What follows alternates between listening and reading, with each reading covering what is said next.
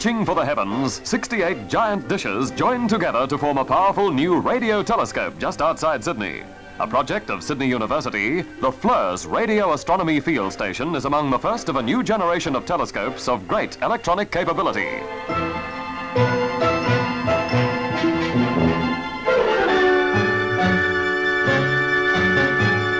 The dishes in the FLIRS radio telescope system are in two intersecting arms, each half a mile long and forming a cross. The output from each dish will be fed to a central instrument room where computers will translate the signals into a map of a section of the sky.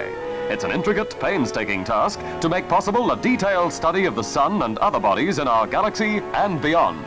The installation will be completed by the middle of this year.